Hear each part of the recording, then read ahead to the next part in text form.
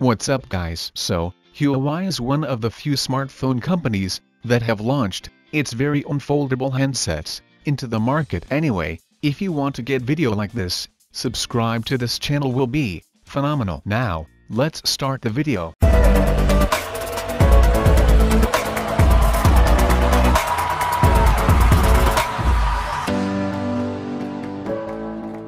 So, the company has previously released the Mate X and the Mate XS, with both of them featuring an outward folding display, which was a unique folding form factor, but recently Samsung revealed the Galaxy Z Fold 2, which is I guess, one of the best approach for the foldable phones. Like it has big screen on the front, and when you unfold it, it becomes a giant tablet, so basically you have two different options. If you want to use the secondary display, you can use it. And also if you want a tablet, then you are good to go. On the other hand, Huawei's Mate XS still features a big display, but it features outward folding display. But I guess Huawei is changing that on its next Mate X2 folding phone. Well, recently they filed this patent to Let's Go Digital, and it's clearly an Huawei's answer to the Samsung Galaxy Z Fold 2.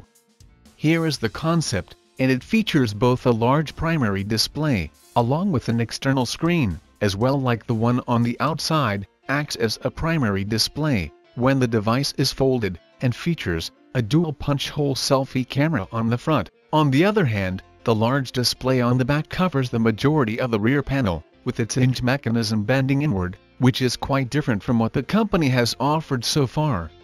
Furthermore, the rear camera system's designs resemble the Huawei's P40 Pro Plus, although sensor configurations are a bit different, with a periscope zoom lens also being found on the back. I know, a lot of you will say, the inward folding design, with an external display, is quite similar to what the Samsung has offered in its foldable smartphones, but wherever the design isn't just a simple replica, like it's clearly noticeable that, when you unfold this smartphone, it becomes very thin. Also one can see that the area that houses the camera and all the necessary specs is thicker than the Ryan that just houses the inner and outer displays. So I think Huawei is doing something different as compared to the Samsung Galaxy Z Fold 2. But I guess this smartphone looks really fantastic. So what do you think about this Huawei's next foldable smartphone? Do let me know your thoughts on that in the comments down below. And if you like this video, subscribe to the channel will be make my day. And my name is Arjun, this is Digital Outside. I'll catch you guys in the next one. Gotta let you say 'cause I fuck it up.